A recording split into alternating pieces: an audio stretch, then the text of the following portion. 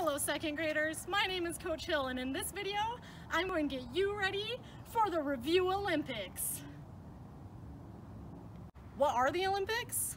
Well, today we do the Olympics just for fun. In the Olympics, people from countries all around the world compete in different sporting events. In today's Olympics, we have events like basketball, woo! And gymnastics.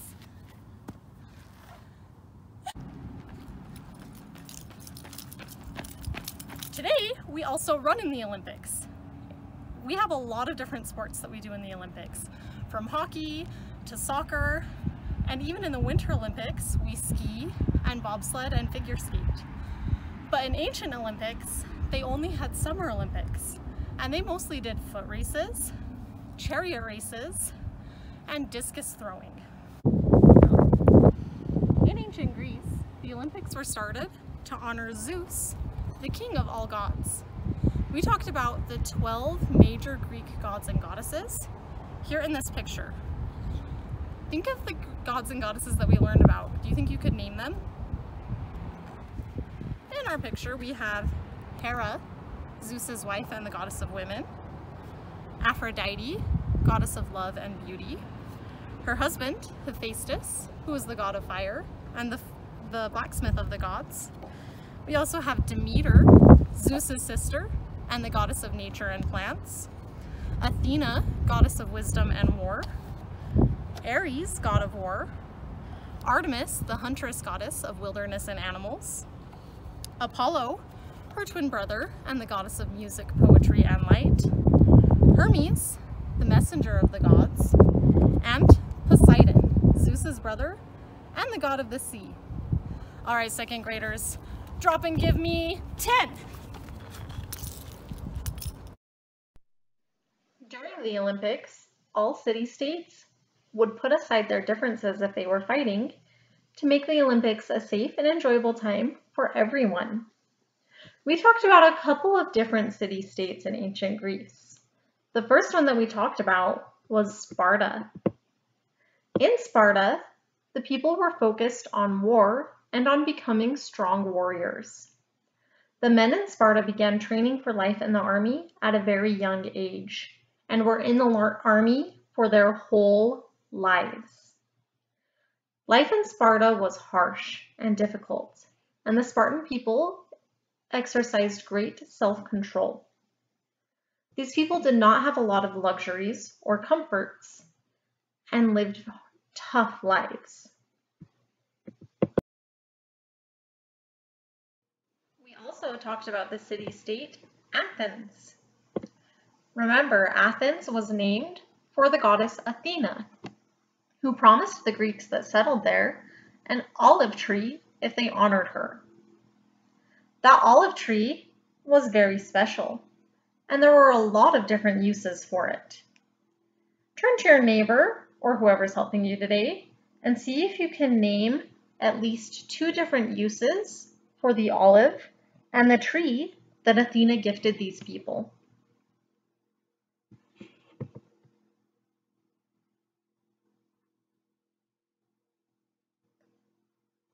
There are a lot of things you could have told your neighbor. You could have said that the oil is good for your skin and makes it healthy, that it's good for cooking and makes all foods taste delicious, that the oil can be used to light lamps and light up the darkest of nights, that the olives themselves are good for eating, that the oil could be traded, the trees provide shelter, and wood that is perfect for carving, for bowls, and furniture. Life in Athens was very different than life in Sparta. Where the Spartans lived very uncomfortable lives with few luxuries, Athens had many comforts. Instead of being focused on war, the Athenians were focused on knowledge and learning, and on architecture, or how buildings are designed, and the arts. We talked about the sculptor Myron, who created a statue called the Discus Thrower.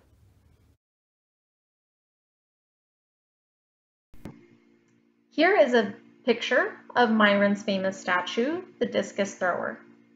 Next, you'll see Coach Hill throwing a discus. Another very important contribution that we got from the Greek city-state Athens was democracy. Democracy is a special type of government which lets the people have a voice in their government. Most Greek city-states had a king that made all of the decisions for the people. And in Sparta, they had 2 kings in case one of them died. But in Athens, they started using a government of democracy. In a democracy, instead of a king, the people will vote on a leader. They vote for the person that they think will do the best job as their leader for a set amount of time. When that leader's time is up, they will vote to elect or choose a new leader. In the United States, the type of government that we have is a republic, but it is described as a democratic republic. That means that we utilize democracy and its ideals in how our government works.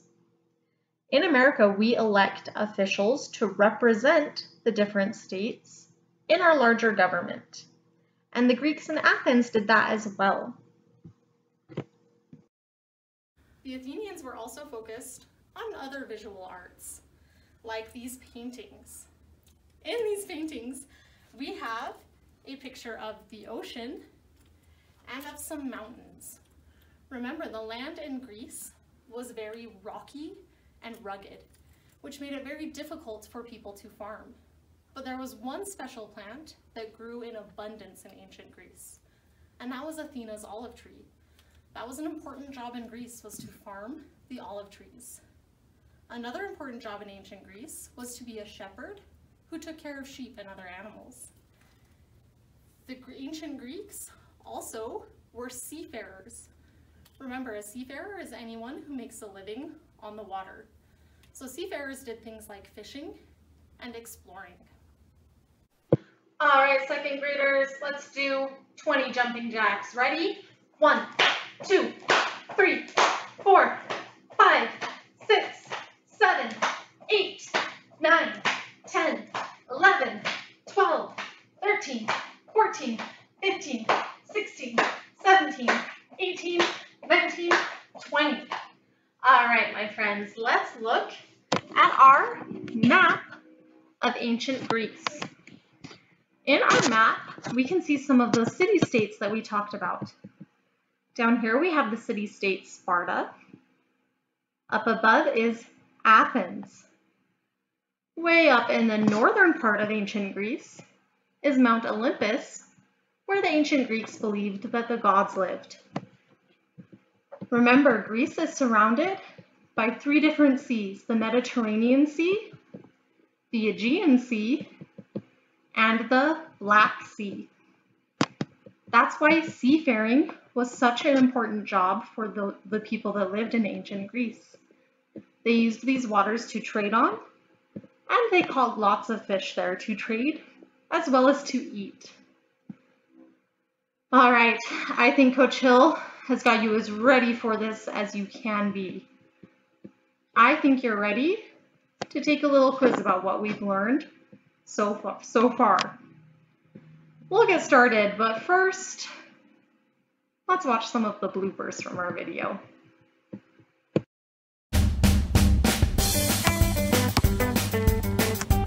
Go.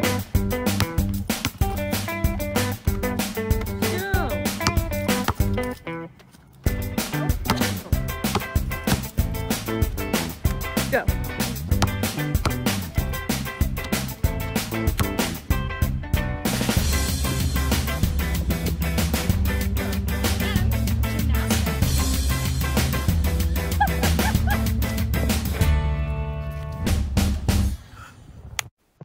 All right, my friends, I hope you are ready to show me everything that we've learned about ancient Greece so far. Go ahead and open up the PDF attached to this assignment in Kami. It should look like this one. This is our mid-domain assessment. I'm going to have you do this along with me, follow along with me on yours. and I will tell you what to do for each question. On question number 1, I want you to circle the map that shows the location of the ancient Greek civilization.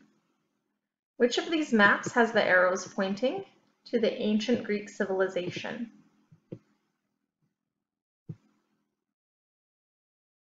Remember, if you need to pause between questions, you are welcome to do so.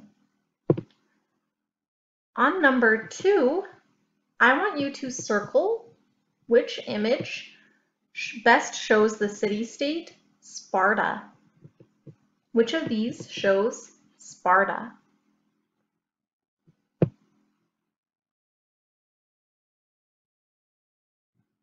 On number 3, I want you to circle the image that best shows the city-state Athens.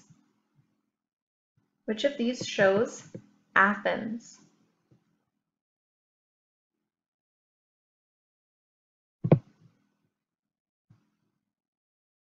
Number 4 has 2 different descriptions of land. We're going to pick the group of words that best describes the land that the ancient Greeks settled on. Was the land in ancient Greece rugged, rocky, with many mountains and good for growing olives? Or was the land that the ancient Greeks settled on flat, wet, and good for growing many different types of food?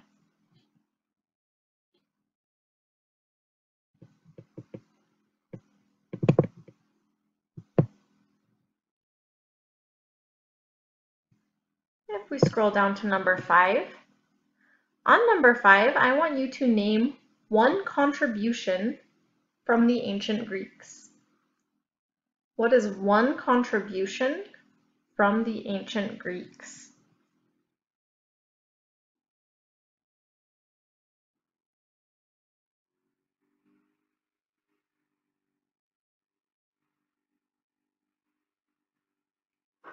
On number 6, I want you to name one Greek god or goddess that we talked about on this first line. And then here where it says description, I want you to write 1 or 2 sentences describing the god or goddess that you selected. Remember that each god or goddess in ancient Greece was known for at least one special thing.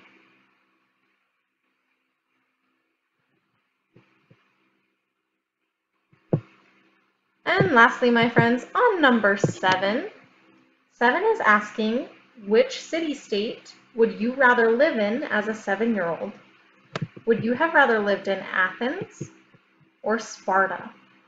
Circle the city-state that you would have rather lived in, and then I want you to give me 1 or 2 sentences explaining why you made the choice that you did.